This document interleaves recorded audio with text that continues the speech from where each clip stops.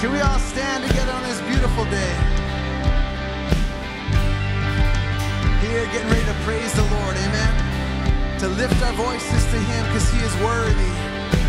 Online family, wherever you're joining us from, God bless you. Encourage you to praise the Lord with us, wherever you are. Let's bring Him the glory that He's worthy of. And Lord, we just lift this time to you. We thank you for it. Would you get all the glory and all the honor and praise today? In Jesus' name we pray. We all said, church, amen. Let's sing together. Walls are coming down. Walls are coming down. Fear is coming down. Lies are coming down by the blood of the Lamb. Idols are coming down. Giants are coming down. Darkness is coming down by the blood of the Lamb. No weapon formed, no weapon formed against me can stand against your word. Shout it out, every stronghold must come down. Jesus is undefeated, the battle is the Lord. Shout it out, every stronghold must come down.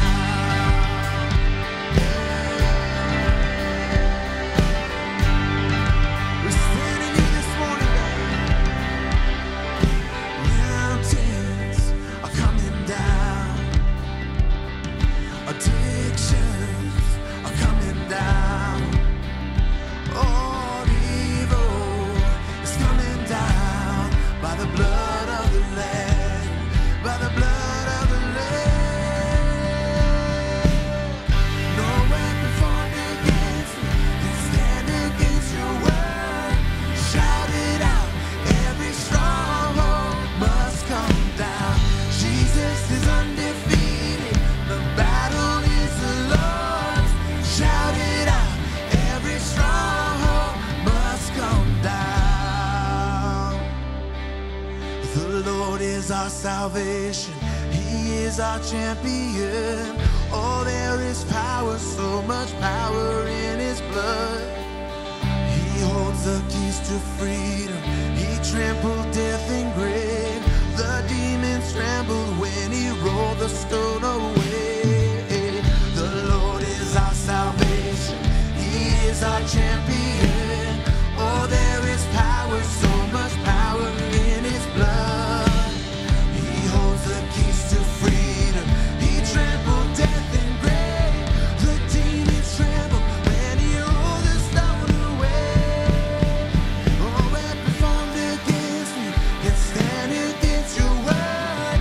Shout it out, every stronghold must come down. Jesus is undefeated, this battle is yours. Shout it out, every stronghold must come down. Every stronghold must come down. Jesus, I believe it, I believe you, Lord.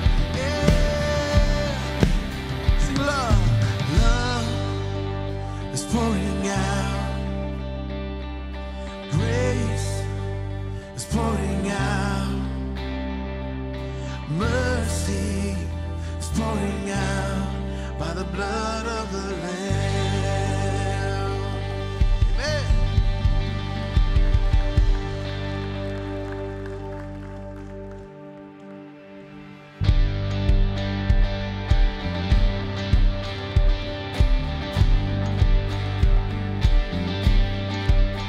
Let the redeemed of the Lord say so.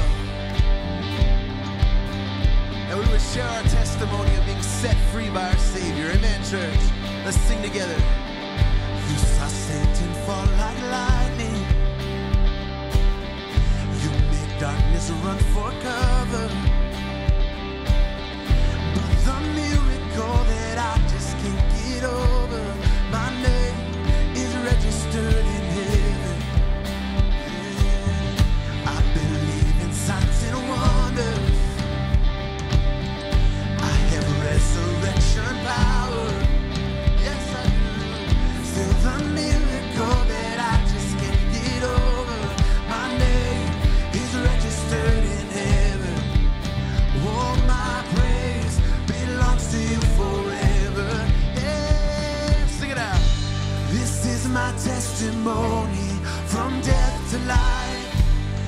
grace rewrote my story. I'll testify. My Jesus Christ the righteous, I'm justified. This is my testimony. This is my testimony. Yeah. And we thank you, Lord. We thank you, Lord. Come together. Come together, sons and daughters. Yeah. Bought with blood and washed in water. The praises of the Spirit, Son, and Father. Our God will finish what He started. Yes, our God will finish what He started. This is my testimony from death to life. 'Cause grace rewrote my story. I'll testify. My Jesus Christ the righteous, I'm justified. This is my testimony. This is my testimony. Yeah. Thank you, Jesus. Thank you, Lord. Hallelujah, Lord. We give you the praise. If I'm not dead, then you're not done. Holy Spirit, greater things are still to come. Oh, I believe. If I'm not dead, then you're not done. Yes, greater things are still to come. Oh, I believe. If I'm not dead, then you're not done. Yeah, greater things are still to come. Oh, I believe. If I'm not dead, then you're not done. Greater things are still to come. Oh, I believe. My best days are up ahead of me. Yeah. This is my testimony from death to life. Sing it, church. 'Cause grace rewrote my story. I'll testify. My Jesus Christ the righteous, I'm justified. This is my testimony. Oh, I'm alive. This is my testimony from death to life. 'Cause grace rewrote my story. I'll testify. By Jesus Christ the righteous, I'm justified. This is my testimony. This is my testimony.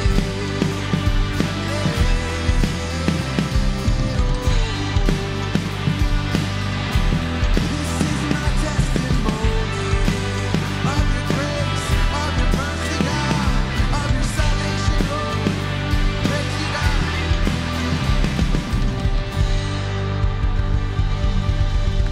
Amen. God is so good. Amen, church. Faithful. Faithful through it all. Let's keep singing, church.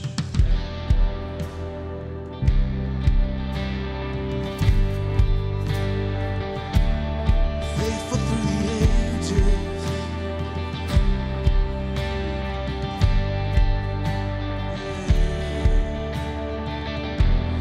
God of Abraham, you're the God of covenant, of faithful promises. Time and time again, you have proven you do just what you say. Though the storms may come and the winds may blow, I'll remain steadfast and let my heart learn when you speak a word, it will come to pass. Great is your faithfulness to me. Great is your faithfulness to me. From the rising sun to the setting, same I will praise your name. Great is your faithfulness to me.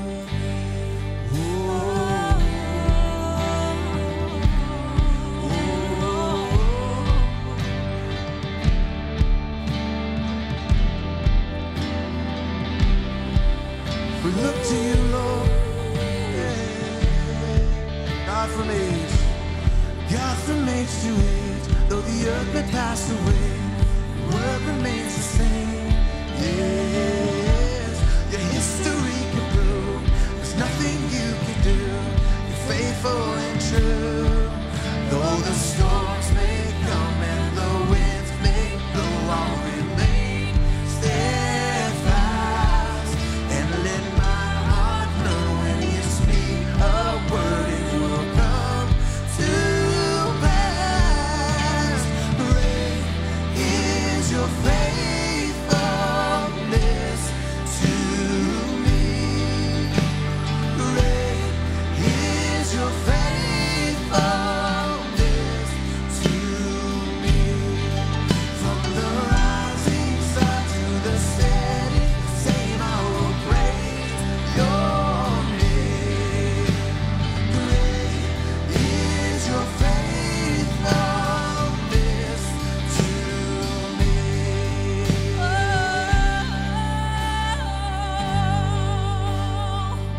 Your faithfulness never runs out. Never runs out.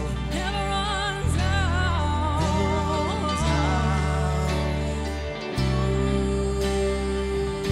So good. Your faithfulness never runs out. Never runs out. Never runs Never out. runs. Sing, I put my faith.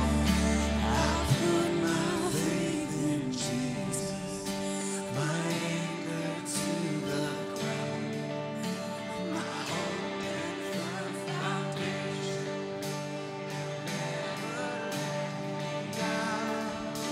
I put my faith in Jesus, my anchor to the ground, my hope and firm foundation. He'll never let me down. So I put my faith in Jesus, my anchor to the ground, my hope and firm foundation. He'll never let me. I put my faith. So I put my faith in Jesus, my anchor to the ground, my hope and firm foundation. He'll never let me down. He'll never let me down.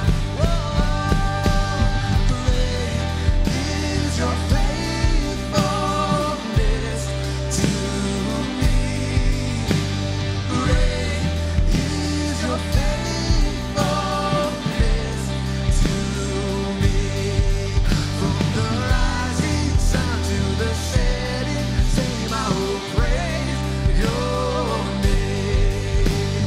Great is your faithfulness to me. Sing, great is your faithfulness to me. Great is your faithfulness to me. From the rising sun to the setting same, I will praise your name. Great is your faithfulness to me.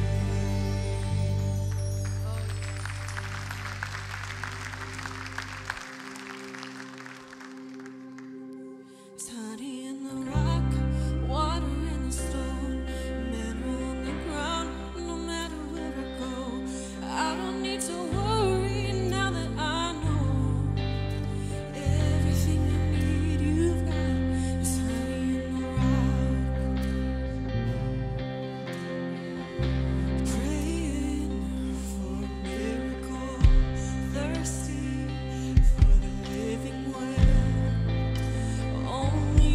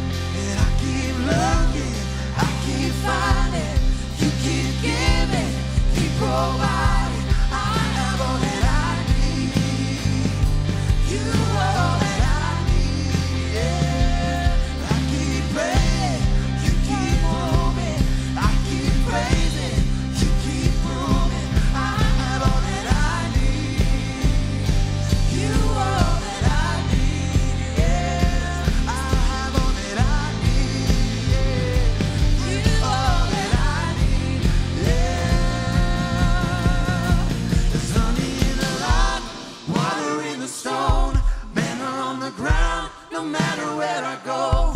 I don't need to worry now that I know. Jesus, everything I need you got.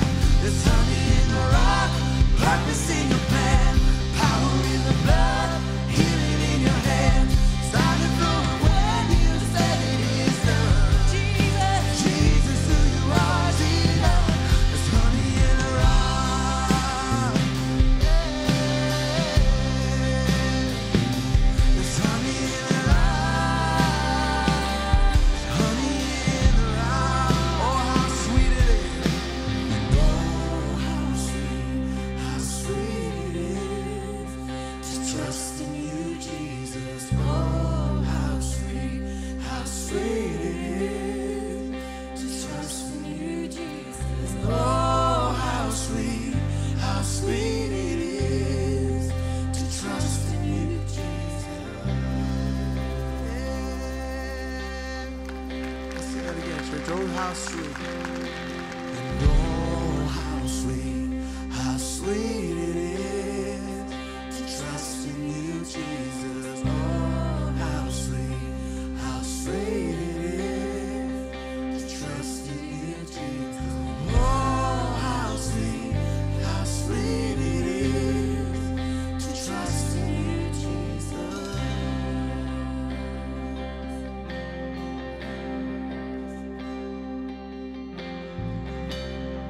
Oh, how sweet it is to trust in you, Lord Jesus, the rock of our salvation. There's honey in the rock, Lord. You are all we need. Everything you did is already enough. How sweet it is to trust in you, Lord. And we ask you, God, that you would, Lord, draw us closer to you today. Cause us to trust you more, Lord. And I know that you even use trials and hardships and pain at times in order to do that work, Lord. And so we know that you're in control, and we say thank you for it all, Lord. Make us like our Savior. Do a work, Lord God, that only you can do today.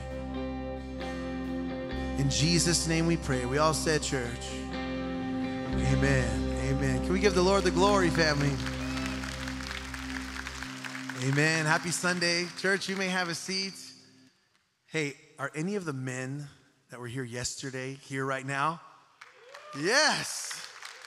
You woke up, or your wives woke you up, or your moms woke you up. Praise God that we're here, and yesterday was just amazing, and thank God for it. Thank God that we're back here this morning. Let's check out this morning's announcements. Let's see what's coming up. Good morning, everyone. Welcome to Calvary Chapel, Chino Valley. We're so happy to have you here with us, and we're excited to tell you about some of the great events that are happening soon. If you made the choice to call Calvary Chapel, Chino Valley your home church, you may have wondered how you can take the next step to get involved. Giving your time and talents in ministry is an incredible way to serve God and give you the opportunity to grow and build meaningful friendships.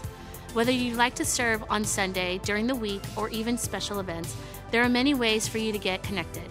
Come out to the courtyard today after service for Connection Sunday and find out how you can become part of our Jesus People community. Our men's basketball season is back.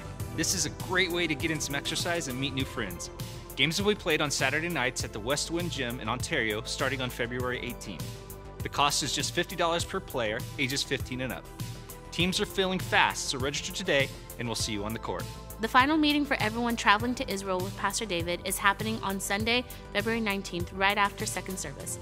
Representatives from Inspired Travels will be here to go over important details you'll need for the trip, so come prepared with your questions and we'll see you there.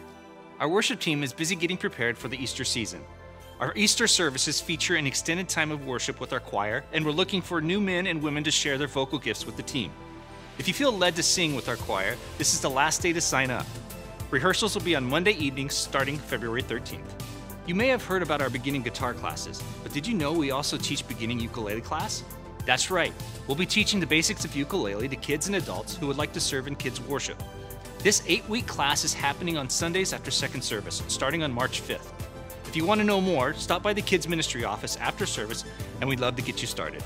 Whether you're visiting for the first time or have made Chino Valley your home, we're blessed to have you with us. These announcements are just a few of the events, classes, and opportunities to get involved. There's so much more for you to be a part of. You can sign up for any of our events through our website at calvaryccv.org or by visiting the events tab on our church app. As we get ready for today's teachings, don't forget to place your cell phone on silent and help us limit distractions by staying seated until the service is over. Thank you for being with us, and we look forward to seeing you again this Wednesday for our midweek services. Have a blessed day.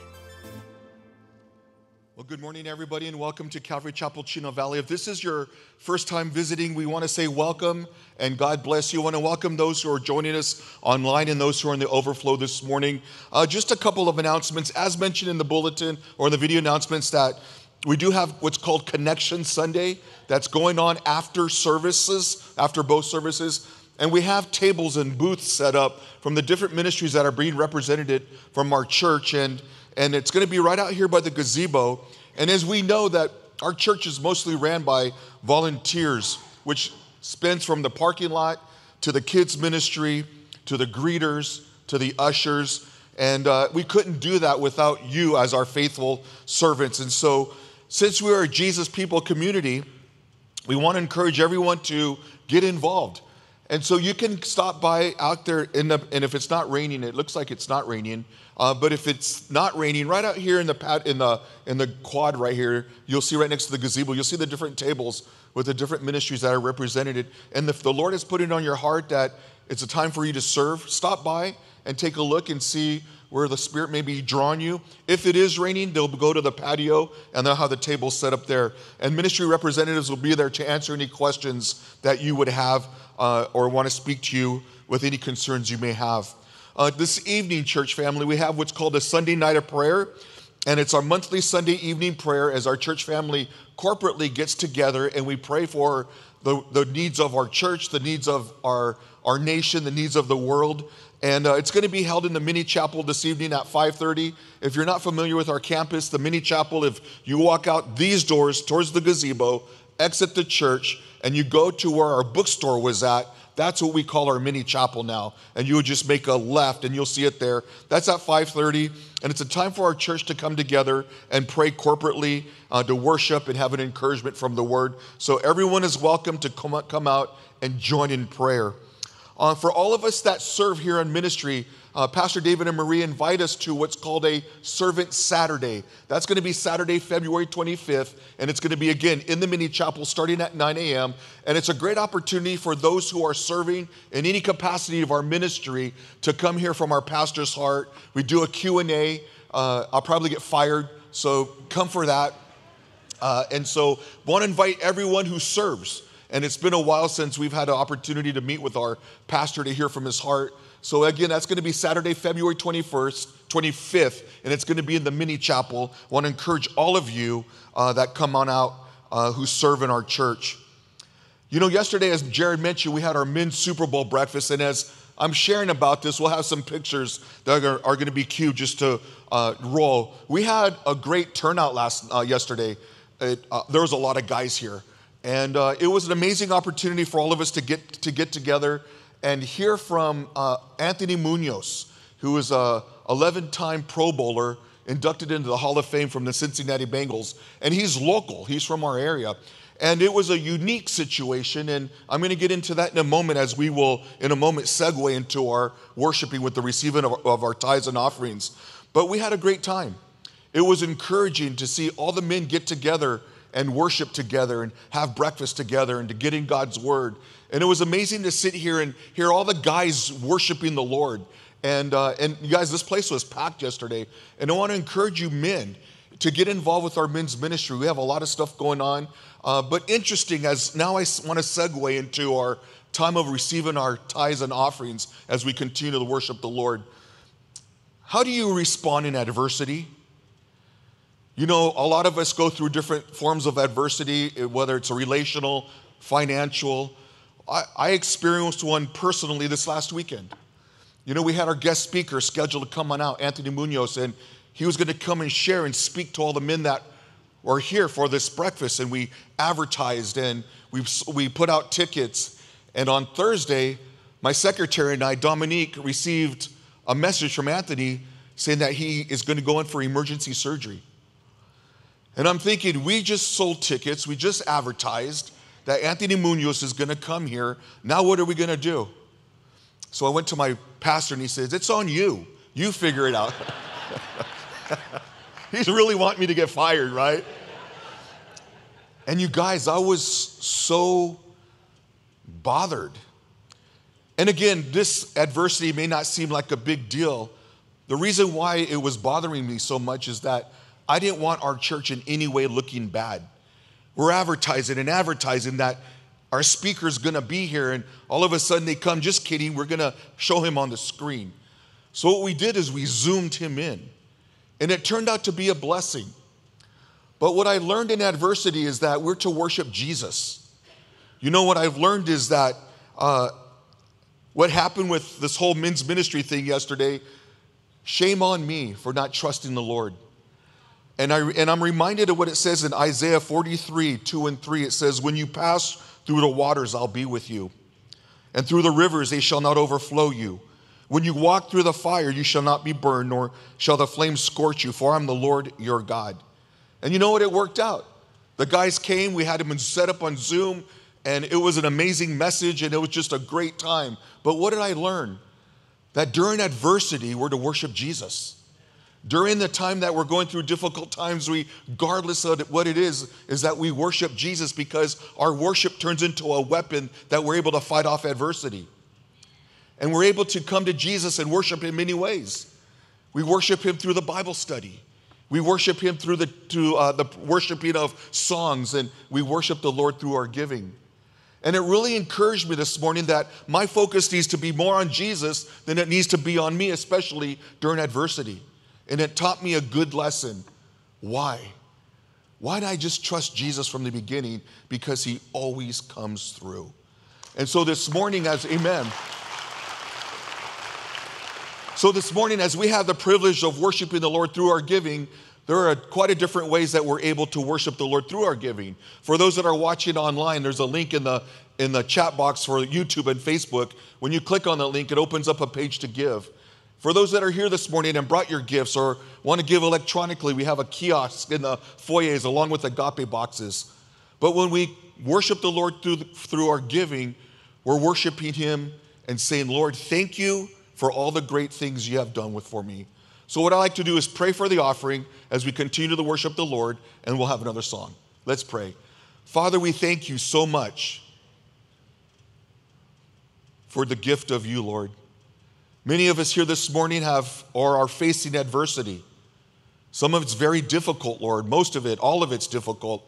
But to always remember that we're to worship you, to keep our eyes on you, Lord, because that, as the scripture says in Isaiah, that you will get us through it. So, Lord, may we continue to learn that we can keep our eyes on you to worship you through our giving, through our song, and through the word. Lord, we love you, and we praise you. And Jesus, we lift up our pastor as he brings forth this portion of scripture this morning. May it be anointed, Lord, and that it would pierce our hearts and that our hearts would be transformed, that your name would be glorified and honored. Holy Spirit, move through this place. We ask this in Jesus' name. Amen. Can we all stand together, church family?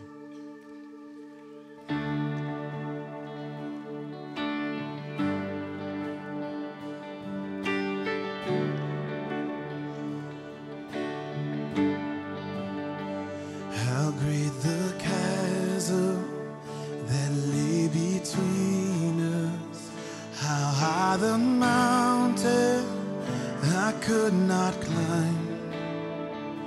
In desperation, I turned to heaven and spoke your name into the light. Then through the darkness, your loving kindness tore through the shadows of my soul. The work is finished, the end is written. Jesus Christ, my living hope. Who could imagine so great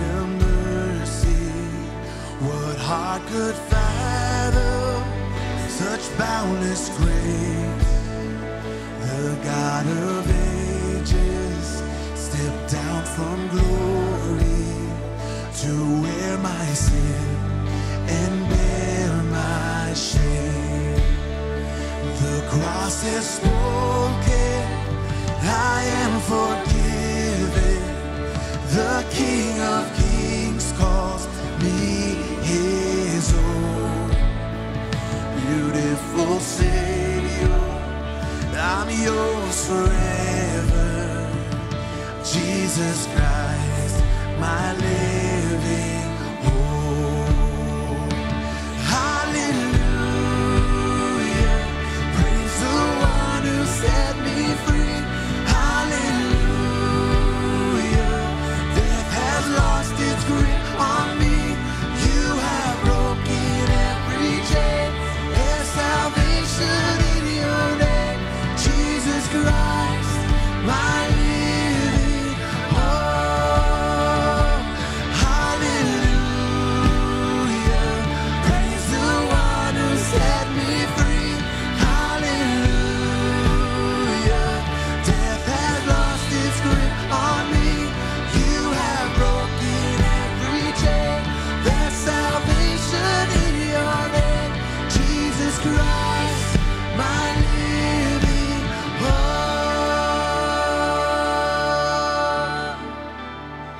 Then came the morning that sealed the promise.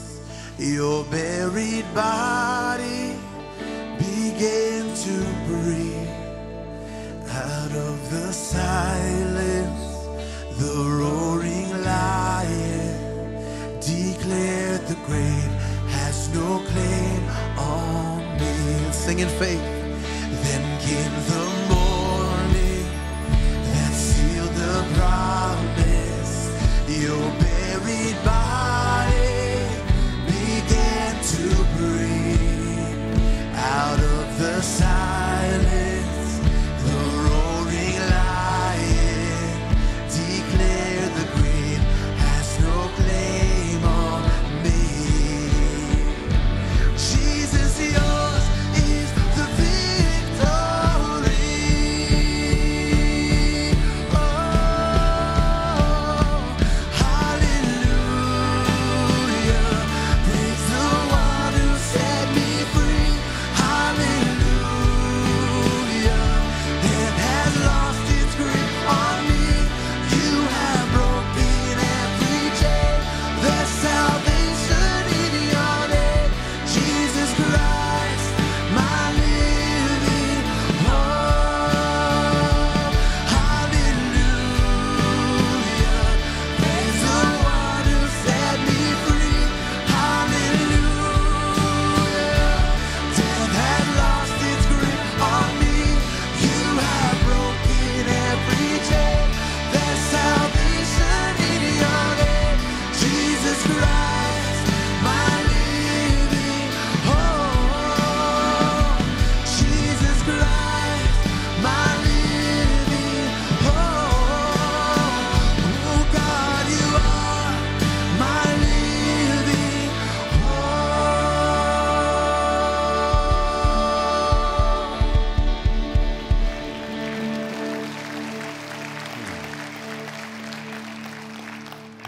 Father, we offer you praise, Lord, and thanks for all that you do, for all that you're doing, and what you're about to do in our hearts as we go through your word.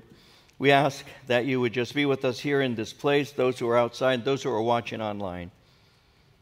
I pray that your word would be rightly divided, and that our hearts would be ready to receive this engrafted word that saves our souls, and that your Holy Spirit will guide us as we put into practice the things that you speak. Draw us to yourself.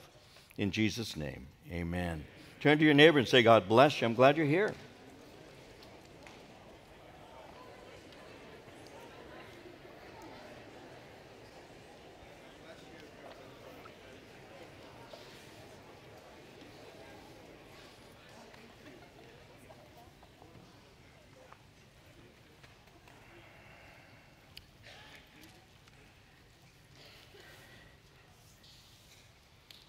Let's open our Bibles to the book of Mark. We're in chapter 15.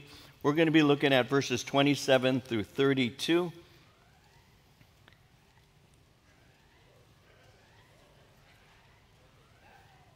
I thought that was John crying in the foyer after being fired yesterday. Yeah, okay. Let's see now.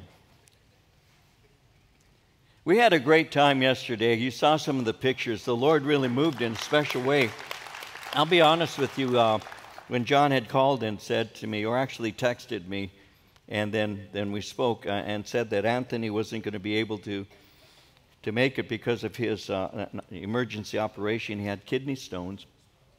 And I understand that's some of you perhaps have had it. I, thank God, haven't, but I've heard that it's as close to a man giving birth as anything there is in terms of pain.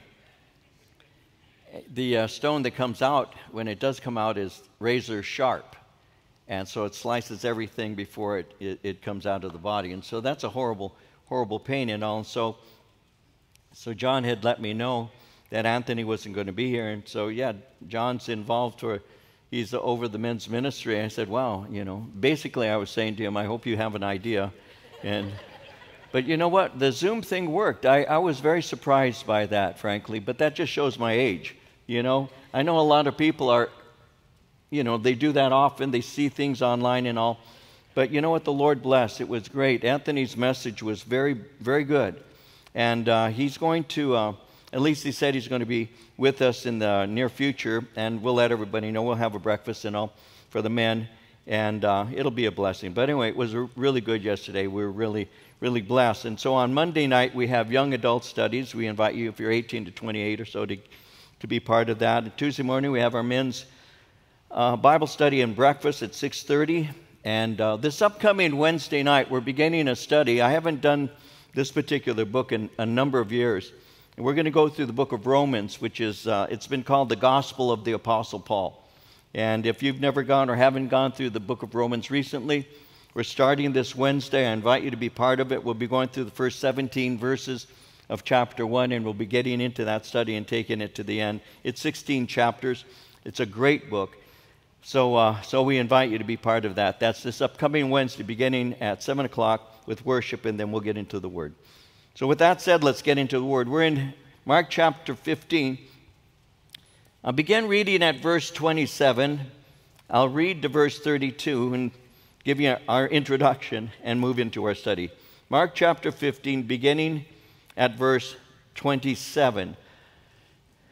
With him, they also crucified two robbers, one on his right and the other on his left. So the scripture was fulfilled, which says he was numbered with the transgressors.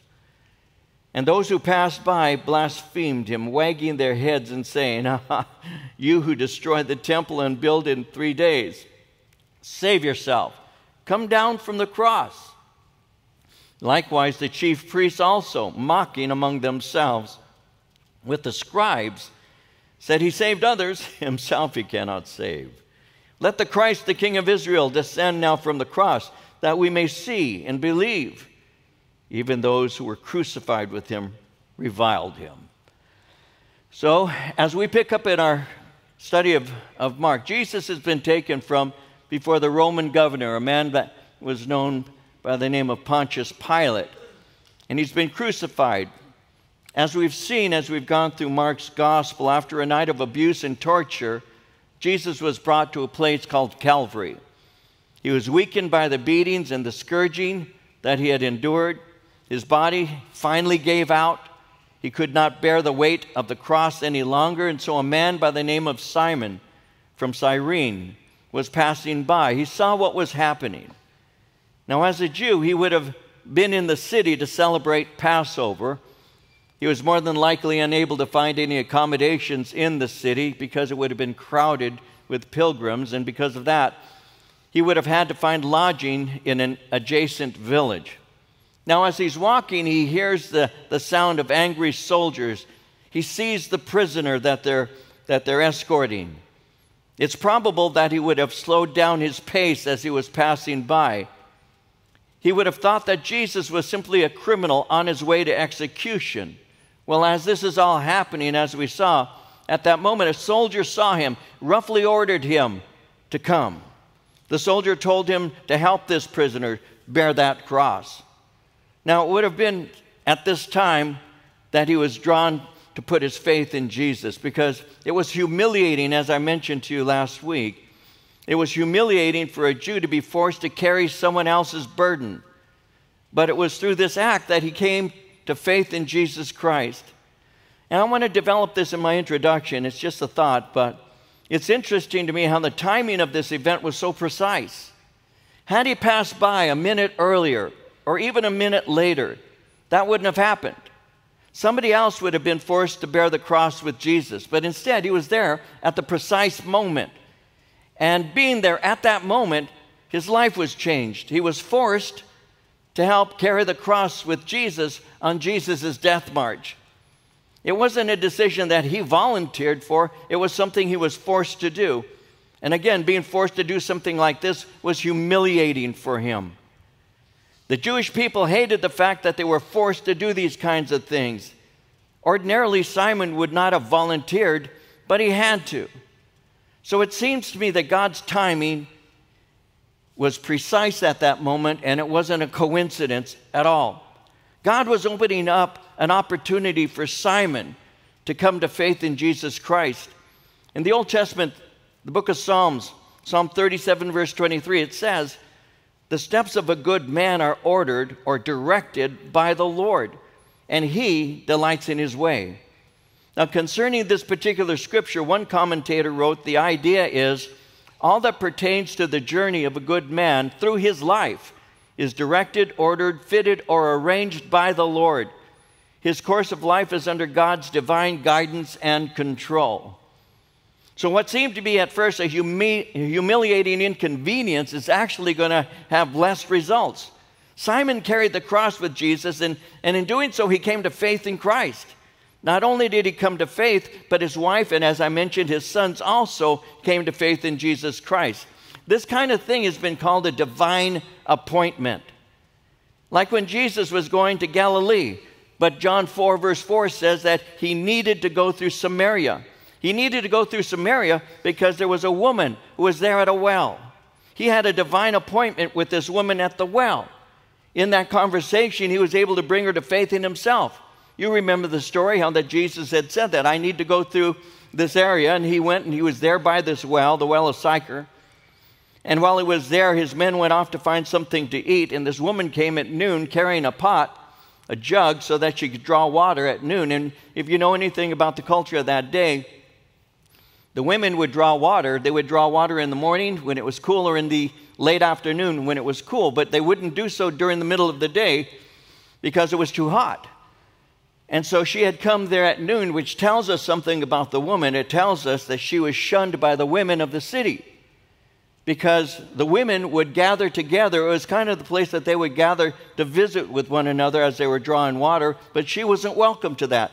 She had to come at a different time, and a time when it was difficult, in a time when it was dry, in a time when it was more, she was alone. But Jesus, the Bible said, he had an appointment with her. I need to go to Samaria. The Jews normally would not go through Samaria. Well, what they would do is they would go around Samaria. If you were looking at a map of Israel, it's like a map of California. You have Northern California, Southern California. Well, Central California, well, in the map for Israel, that's Samaria.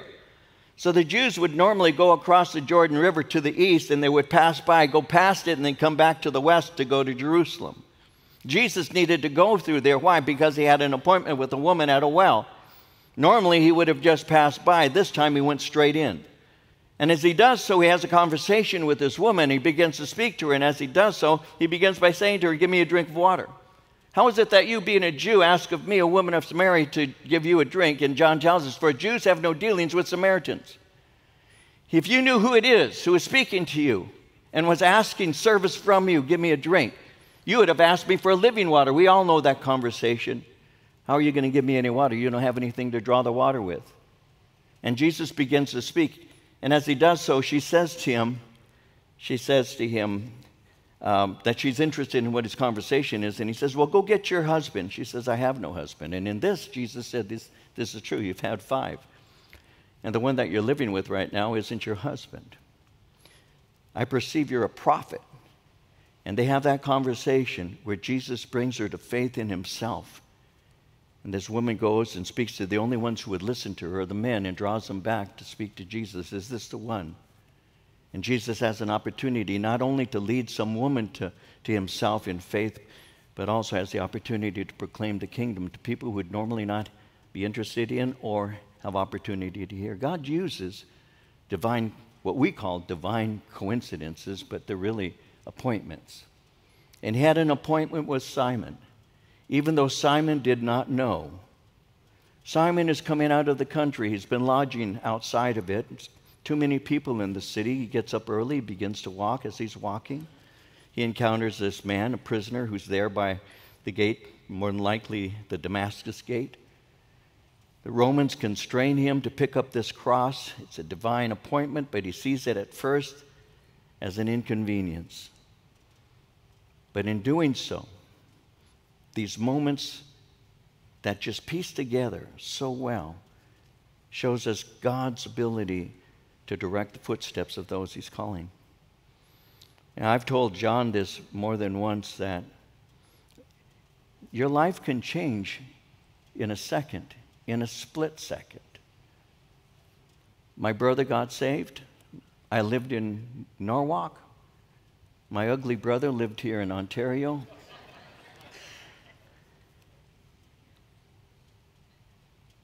He wasn't being discipled.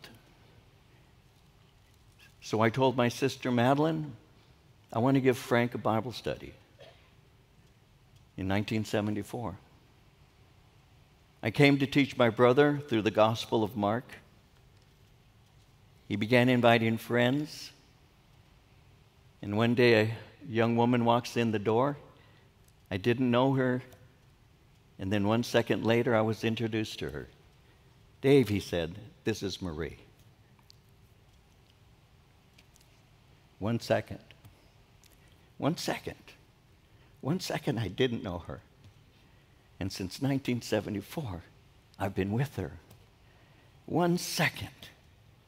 And the Lord uses divine appointments in our lives where we don't know his leading, but he's directing us. What we consider inconveniences, humiliations, maybe things, I don't want to do that. Why are you doing that?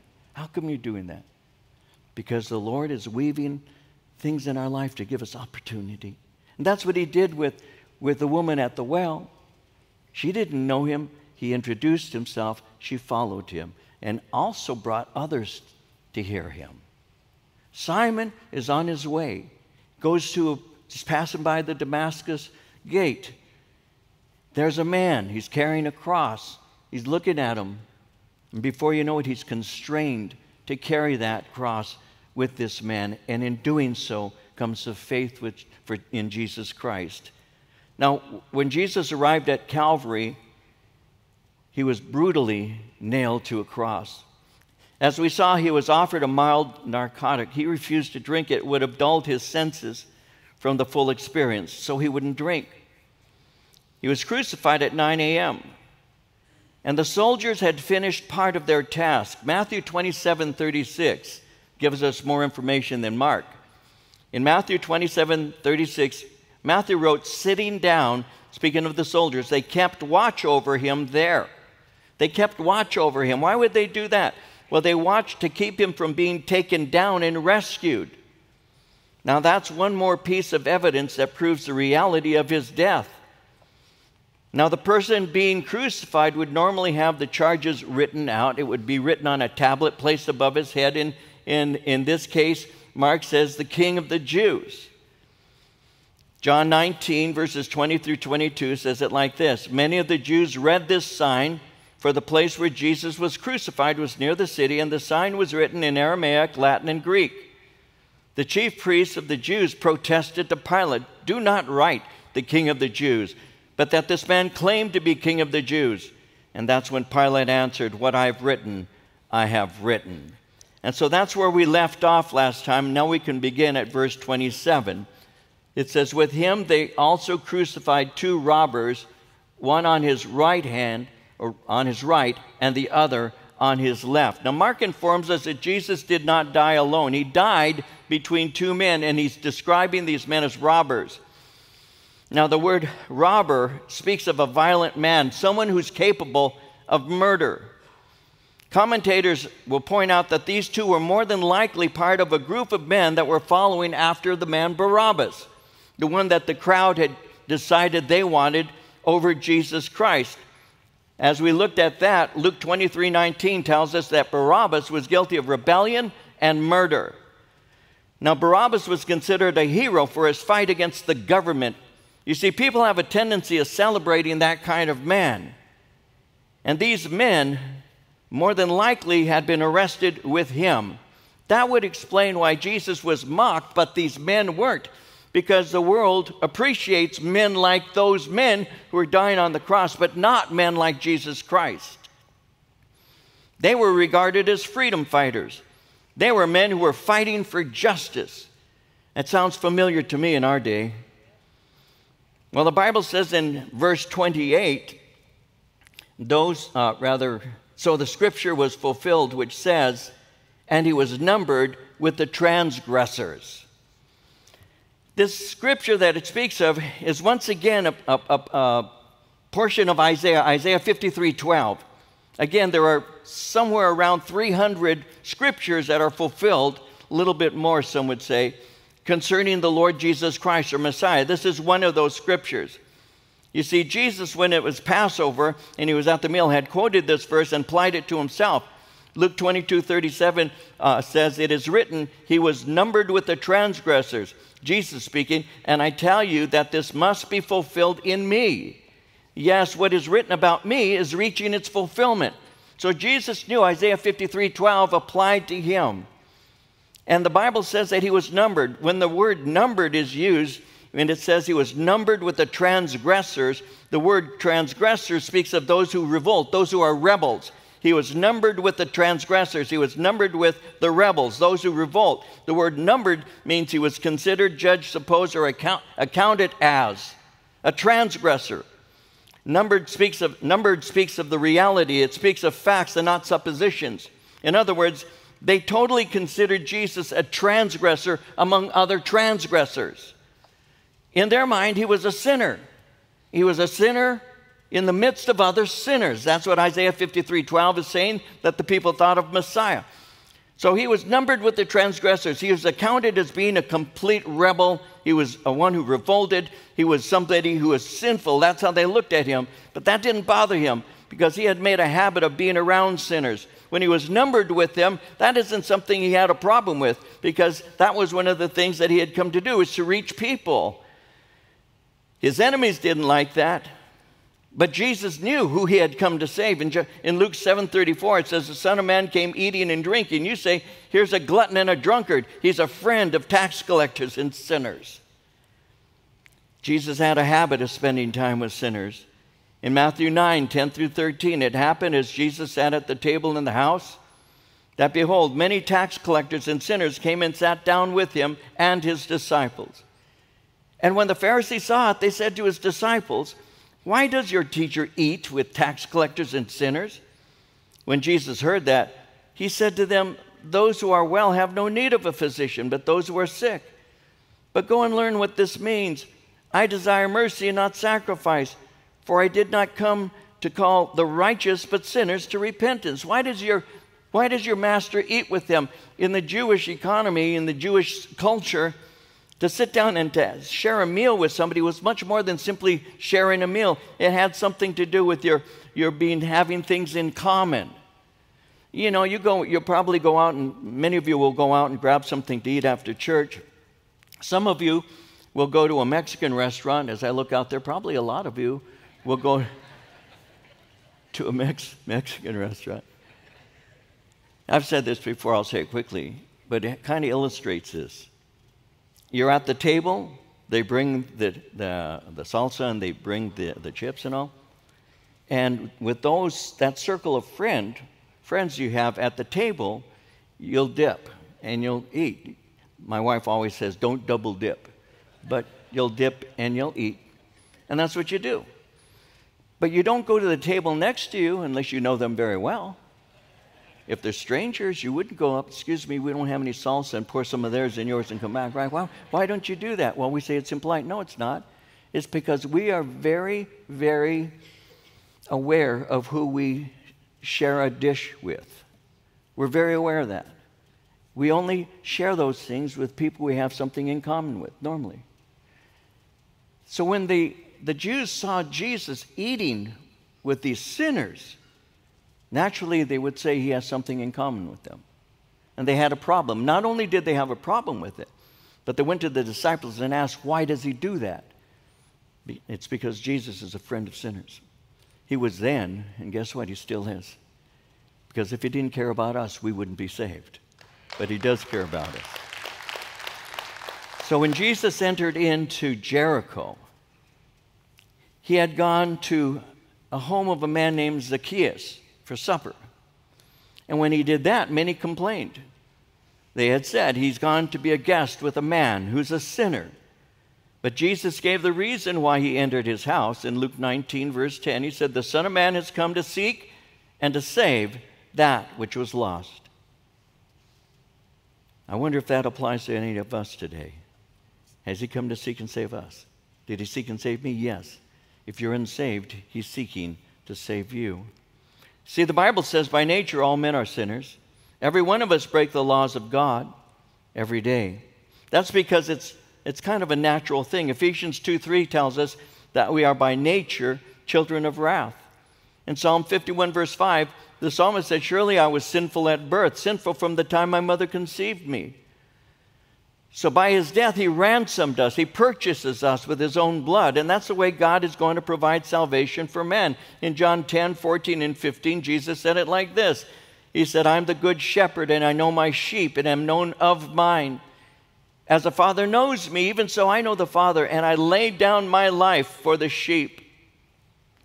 In 1 Peter 1, 18 and 19, the apostle said, for you know that it was not with perishable things such as silver or gold that you were redeemed from the empty way of life handed down to you from your forefathers, but with the precious blood of Christ, a lamb without blemish or defect. We're going to see that in action in just a moment. Now, Luke's timeline of these events records that Jesus prayed after being crucified. In Luke 23:34, Jesus said, Father, forgive them, for they do not know what they do. Jesus, as high priest, is making intercession on their behalf. And he's doing this amid the cruelty and mockery of the soldiers and the rulers.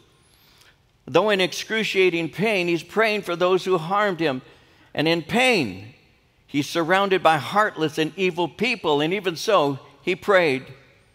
He wasn't necessarily praying for Judas, the priest, or even Pilate. They all had different amounts of information concerning him. He was praying for the soldiers who were carrying out their duties. He was praying for the men who were dying next to him. He was praying for those who were watching him as he died. He could have asked for justice. He could have asked for retribution. But instead, he prays for mercy. He didn't absolve them of sin, but he made it possible for them to be forgiven. One commentator said the dying Christ prayed for his enemies. The glorified Christ lives to make intercession for us. In verse 29, it says, those who passed by blasphemed him, wagging their heads and saying, aha, you who destroy the temple and build it in 3 days, save yourself. Come down from the cross. He's crucified outside of the city gates. It's a place that's filled with foot traffic. People are passing by. They did that on purpose so that it would be a warning. And as they pass by, they begin to mock him even as he's dying. When it says in verse 29, aha, you who destroy the temple and build it in 3 days, those are the false charges that had been leveled at him, and now they've spread. The lies have been repeated until they're considered facts. You who claim to have such power, you're not so powerful now, are you? Save yourself, verse 30. Come down from the cross. Well, again, this mocking fulfilled prophecy concerning how he was treated. In Psalm 22, verses 6 through 8, the psalmist writes, but I'm a worm and no man, a reproach of men, and despised by the people. All those who see me ridicule me. They shoot out the lip. They shake the head, saying, he trusted in the Lord. Let him rescue him. Let him deliver him, since he delights in him. I want you to note that the Messiah in Psalm 22 is presented as a worm. He says, I am a worm and no man. Now, the Hebrew word for the word worms, speaks of a particular worm. It's called the scarlet worm. And the word worm speaks of crimson or scarlet. Henry Morris, in the book Biblical Basis for Modern Science, wrote, when the female of the scarlet worm species was ready to give birth to her young, she would attach her body to the trunk of a tree, fixing herself so firmly and permanently that she would never leave again. The eggs deposited beneath her body were in this manner protected until the larvae were hatched and able to enter their own life cycle. As a mother died, the crimson fluid stained her body and the surrounding wood. From the dead bodies of such female scarlet worms, the commercial scarlet dyes of antiquity were extracted. And he went on to write, what a picture this gives of Christ dying on a tree, shedding his precious blood, that he might bring many sons unto glory. He died for us that we might live through him. Now, as this is taking place, verse 31, likewise the chief priests also, mocking among themselves with the scribes, said, he saved others. Himself he cannot save. Let the Christ, the King of Israel, descend now from the cross, that we may see and believe. Even those who were crucified with him reviled him. Now, not only are those passing by mocking him, but so are the chief priests. And these are the most wicked, because they knew better, yet they still did this to him. The priests were those who led worship services. The priests were the ones who served God and man. They offered sacrifices for the people, spiritually cared for them. They taught people about God. In Leviticus 10:11, it says that you, speaking to priests, that you may teach the children of Israel all the statutes which the Lord has spoken to them by the hand of Moses. They had the responsibility of teaching people how to worship God, how to love their neighbor as themselves, how to love God with all their heart, soul, strength, and mind. They were the ones who would give the answer to the spiritual questions. They were the people that the Jewish people around would see the priests, and they respected them, they regarded them. They were the ones who led them in a spiritual way. And yet here they are, showing them how to mock a man dying on a cross. They said in verse 32, let the Christ descend from the cross, and we may see and believe. Now, once again, descend from the cross is a repetition of the fact that they often asked Jesus to do a sign, show us a sign. In Matthew 12:38 and 39, some of the scribes and Pharisees answered, saying, Teacher, we want to see a sign from you. But he answered and said to them, an evil and adulterous generation seeks after a sign. No sign will be given to it except the sign of the prophet Jonah, the one who was in that great fish 3 days, 3 nights. But they're saying, let the Christ descend from the cross, that we may see and believe. If you are really Christ, if you're Israel's king, come down, that we may see. If you are Messiah, show us your power. Descend from the cross. Well, obviously, he wouldn't do that. He came to earth with a purpose, and his purpose was to give up his life. In Luke 4:18, the Spirit of the Lord is upon me because he's anointed me to proclaim good news to the poor. He has sent me to proclaim liberty to the captives, recovering of sight to the blind, to set at liberty those who are oppressed. In 1 John 3, verse 8, the Son of God appeared for this purpose, to destroy the works of the devil. Jesus would not descend from the cross because he had come to die on that cross. The Son of Man didn't come to be served, but to serve, to give his life, he said, as a ransom for many. He came to voluntarily redeem sinful man. 1 Timothy chapter 2, verse 6 simply says, speaking of Jesus, who gave himself a ransom for all to be testified in due time. In John 10:17 and 18, for this reason the Father loves me, because I laid down my life that I may take it again. No one takes it from me, but I lay it down of my own accord. I have authority to lay it down. I have authority to take it up again. This charge I have received from my Father. I won't come off this cross because I came for this cross. Now notice verse 32. Those who were crucified with him reviled him. At first the two thieves join in with the others who are mocking him. But eventually one of them begins to have second thoughts. He had heard Jesus pray. He heard Jesus as he's saying, Father, forgive them. They know not what they do. And that just began to settle on him, undoubtedly. Jesus was experiencing mind-numbing pain. And yet he's praying for those who are around him. And it may have caused him to see something. It might have caused him or provoked him to see that God is willing to forgive. Because the Bible teaches that it's God's desire to forgive and not to condemn. Ezekiel 18:32, God says, I take no pleasure in the death of anyone, declares the Lord. Repent and live. In John 3:17, God didn't send his Son into the world to condemn the world, but that the world through him might be saved. That's why he came. And this thief, they're on the cross. Here's Jesus. Father, forgive them. They know not what they do. He's looking at this bloodied man. Portions of his beard have been pulled out. His back is still raw and torn open by the scourging. He's dying just like these other two are. And yet he's praying. This has been going on for around 3 hours. One of the thieves gets angry, begins to lash out at him. In Luke 23:39, one of the criminals who were hanged blasphemed him, saying, if you are the Christ, save yourself and us.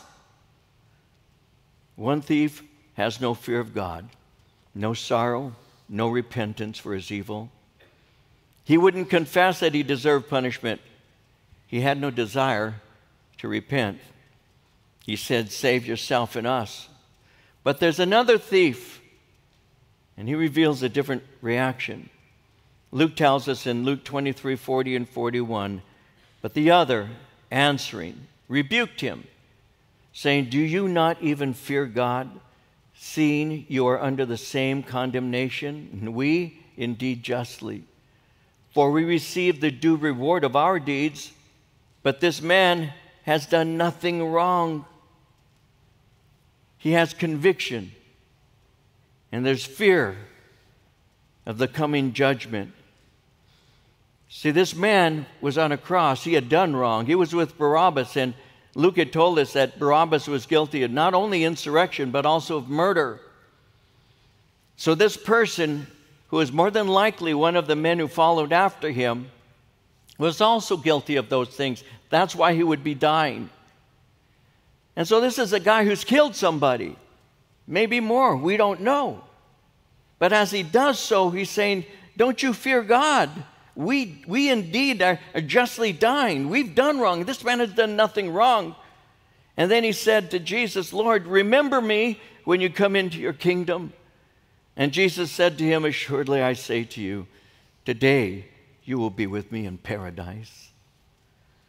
The thief was touched because it's never too late. God's plan of salvation unfolds while he's hanging on that cross. He recognized his sin and his coming judgment. That's why he would say, do you not fear God? The Bible says the fear of God is the beginning of knowledge. The Bible also says in Hebrews 10:31, it's a fearful thing to fall into the hands of the living God. So, according to one commentator, wisdom comes from understanding the holy and righteous nature of God. Without this knowledge, we can't truly reverence him. In Luke 12, verse 5, Jesus said, I'll show you whom you should fear. Fear the one who, after you've been killed, has authority to throw you into hell. Yes, I tell you, fear him. Do you not fear God? This thief who's on that cross has seen what's taking place over this time. He's heard Christ pray. And he's recognized that Jesus is innocent and that he is guilty. He had said, we receive the due reward of our deeds. He's aware of his sin. He's confessed that he's sinful. Romans 3:10 says, there's none righteous, no, not one. And then he says in verse 42, Lord, he calls him Lord, recognizing who Jesus is. In Romans 10:9 and 10, if you confess with your mouth the Lord Jesus, believe in your heart that God raised him from the dead, you'll be saved. For with the heart one believes unto righteousness, and with the mouth confession is made unto salvation. And so as these things are going on in his mind, he prays. And you know what he prays? Well, he had heard Jesus say, Father, forgive them. They know not what they do. He's basically saying, Lord, remember me. Lord, would you please apply that prayer to me? Remember me. He's saying, I've become one of your followers. I've come to trust you. Even as Simon, who carried the cross, came, this thief who was on a cross also came. Lord, don't forget me. Remember me. Remember me as the one who once hung by your side. Never let me escape your awareness is what remember means. Lord Jesus, and this is very touching when you consider it, Lord Jesus, remember me forever. Not just this moment. Not just this time of suffering and pain. Not just this time of me dying next to you for things I did.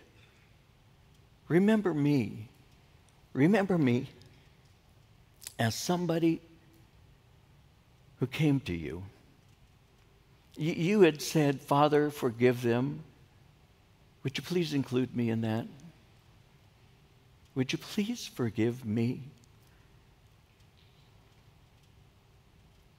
I'm guilty. I did this. I should be on this cross, but you aren't. I'm a sinner, but you're innocent. Remember me. The word remember speaks more of simply recollecting in your mind events and things that transpired in the past. It also carries with it a connotation of remembering and acting. I remember, thus I do. When we take of communion, we remember him. We take and we do. We think of what he has done in the past. We think of what he's doing now, and we look forward to what he'll do in the future. But it all begins by remembering him. That's why Jesus, when he was initiating communion, he said, do this in remembrance of me. Remember me. Well, we have a thief on a cross who's looking at Jesus, and he's saying, remember me. Never forget me. And Jesus is saying, today you will be with me in paradise. I promise you, I will never forget you. In the book of Isaiah 49, verse 15, can a mother forget the baby at her breast and have no compassion on the child she has borne? Though she may forget, I will not forget you. Though she, a mother, which in Scripture is very often the most tender picture of one who loves, a mother. Can't you forget her nursing baby? Can't you forget those times and those moments that she held that child, nursed that child, loved that child, sung to that child, kissed that baby and held that baby? Can't you forget? Yes, she can. But I'll never forget you. You see, paradise was used as a way of speaking of a private garden. The king would invite his favored subjects into this garden as a special privilege and for fellowship. It came to speak of eternal blessedness. It was used to describe heaven. And so he's saying, I won't forget you, because today You will be with me in paradise. I'll never forget you. You're going to close your eyes here, but you'll be with me forever. No, I'll never forget you. And he won't forget you either. Keep that in mind. He thinks of you, and he loves you. What an amazing thought. You see, had Jesus remained, amen, had Jesus remained in the grave, his promise would have been a lie. But Romans 1 verse 4 says he was declared with power to be the Son of God by his resurrection from the dead, Jesus Christ our Lord. He said, I'll never forget you. And for you, if you've come to faith in Christ, he'll never forget you either. He loves you. He died on that cross for you. And in a way, when he was saying, Father, forgive them, that could somehow apply in future tense to us. Those of us who have come to faith in him, because in Christ, because his blood was poured out for us, and we have come to faith in Christ, we have been forgiven of our sins. How many of them? All of them. All of them. Every single sin has been washed clean by the precious blood of Jesus Christ. Thank you, Jesus, for the work you've done for us. Amen. And Father, we ask that we might remember you even as you remember us. In a busy world that is so caught up with a variety of things that make distractions in our life seem more important than even you, I would ask that we would learn to settle our attention, to fix our attention on you, that we would be settled in our conviction of who you are, and that we would rejoice and Lord, glory in the reality that you are the one who forgives us of our sins. So we bless you and we thank you, Lord, and even as we look at this man on the cross next to you, we realize we could be one or the other. We could be one who is saying, remove me so I can go on with my sinful life, or we can be the other who says, Lord, remember me. I just ask, Lord, that we would know that. For those who are watching online, those who are outside, those of us who are in this room, that we would realize that even now. We can be forgiven, and we are when we ask. And even as your eyes are closed and heads are bowed, perhaps the Spirit of the Lord is speaking to you, and it's time for you to get right with the Lord. Maybe you're like this thief that was on that cross next to Jesus. And the Spirit of God is saying to you, you need to get right with him. You can do that today. And I feel led of the Lord today to give an open invitation for any who are here right now who need to get right with God. And this is what we're going to do. I'm going to have us all stand in a moment. And if you know the Holy Spirit is drawing you, that you need to get right with God, then I'm going to ask you to step up from where you are and to come and stand in front of this platform and openly confess Christ as your Lord and Savior and ask for forgiveness in a humbling way before God and man. Our worship team will lead you in song. We'll be singing as you come forward, should you choose to. We'll pray together. One of our follow-up ministers will spend a moment with you after service, and today you will get right with God. You may be backslidden, and you know it's time to get right with him. You may be somebody who's never asked Christ to forgive you of your sins, and today will be the first time you say, God, be merciful to me. Remember me. Whatever the case may be, I'm going to ask you in a moment as we stand and we begin to sing, to slip out from where you are and to walk up and stand quietly here in the front until the song concludes, and we'll pray together. If you're nervous to come by yourself, perhaps someone next to you will come with you. But if you know the Spirit is drawing you, don't quench him. Obey him and come and stand up here. Father, we ask that you would draw people to yourself for your glory. Draw them to yourself. In Jesus' name, amen. Let's all stand. If the Holy Spirit is speaking to you about getting right with him and you need to come forward, please do so as we sing.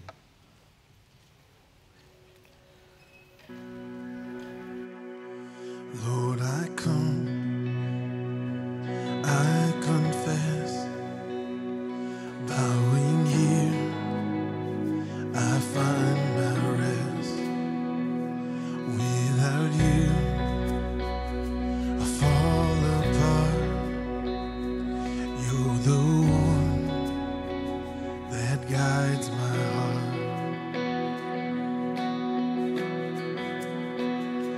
Lord, I need you.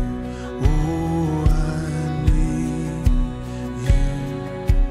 Every hour I need you. My one defense, my righteousness. Oh God, how I need you.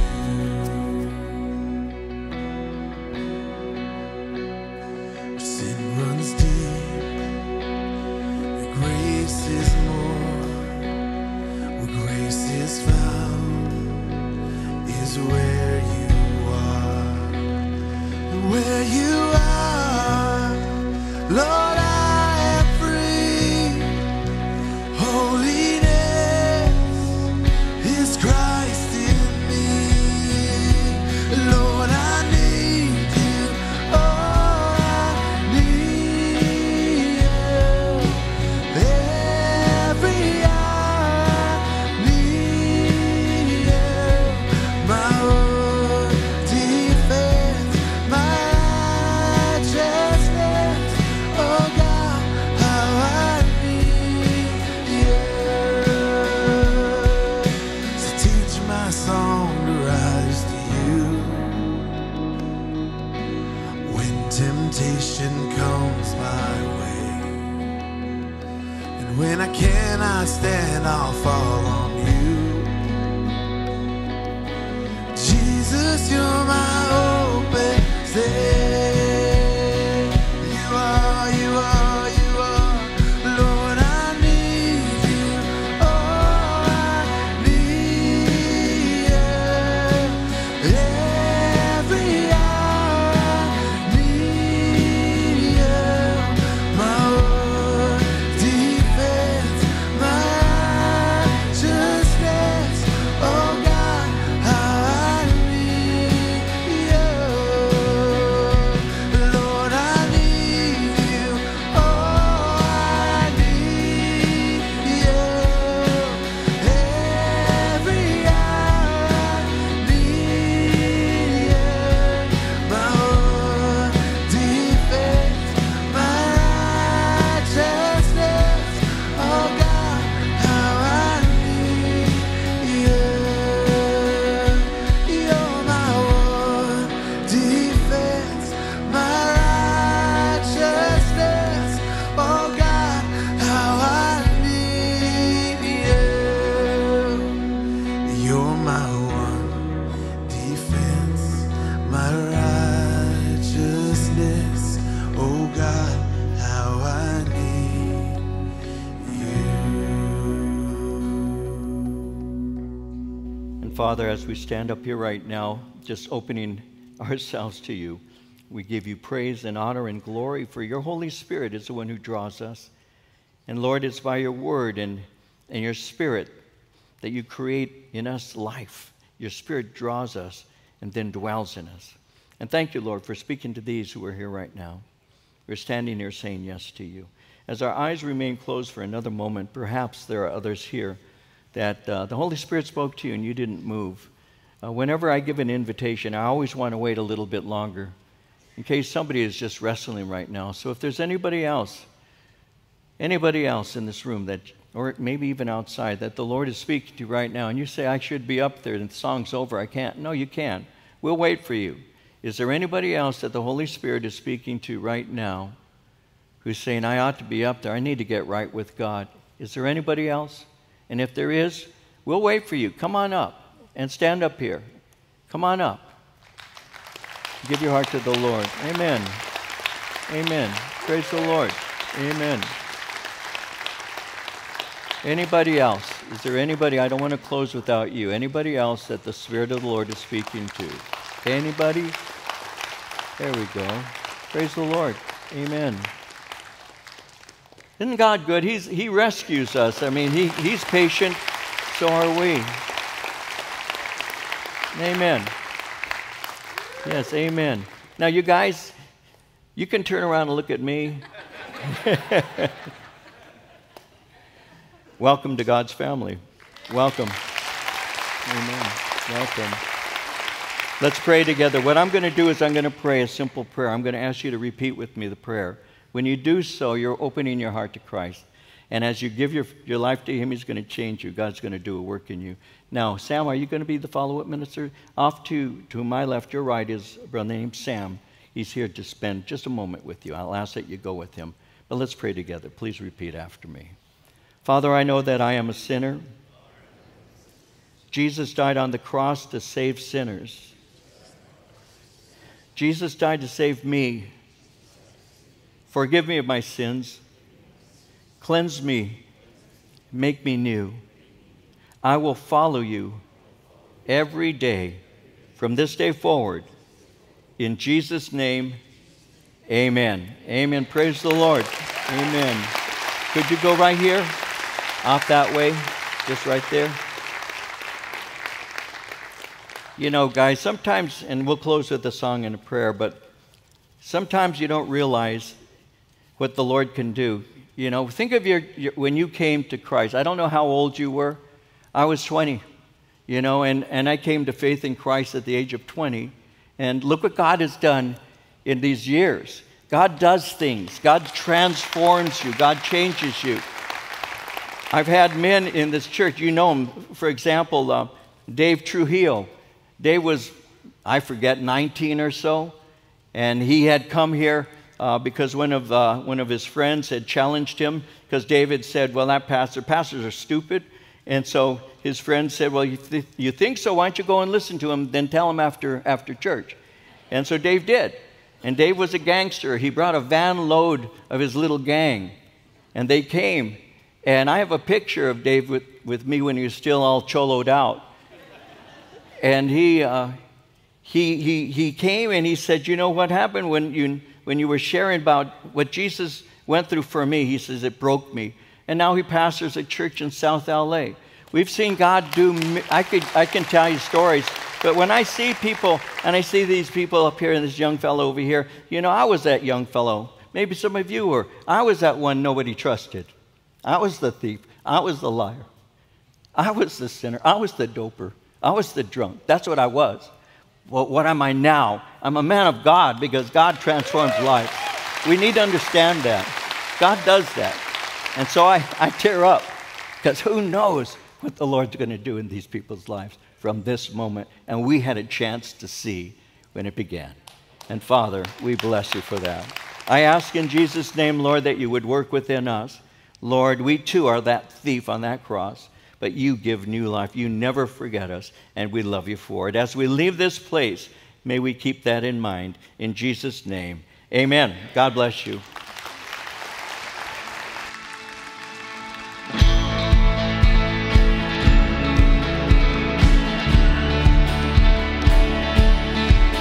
Praise you, Lord. Thank you, God. When we were lost ones, you were the shepherd that carried us home. When we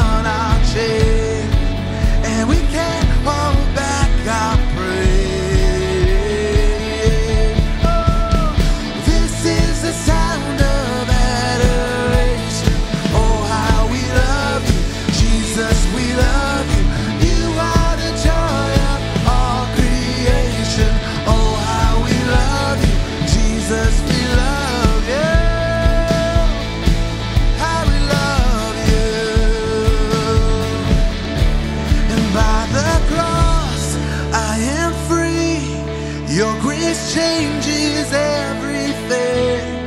I was blind, now I see. Your grace changes everything. By the cross, I am free. Your grace changes everything. I was blind, now I see. Your grace changes everything, everything.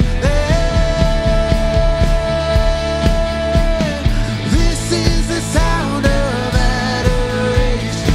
Oh, how we love you, Jesus, we love you. You are the joy of all creation. Oh, how we love you, Jesus, we love you. This is the sound of adoration. Oh, how we love you, Jesus, we love you. You are the joy of all creation. Oh, how we love you, Jesus, we love you. How we love you, God. How we love you, God. Have your way, Holy Spirit. Have your way.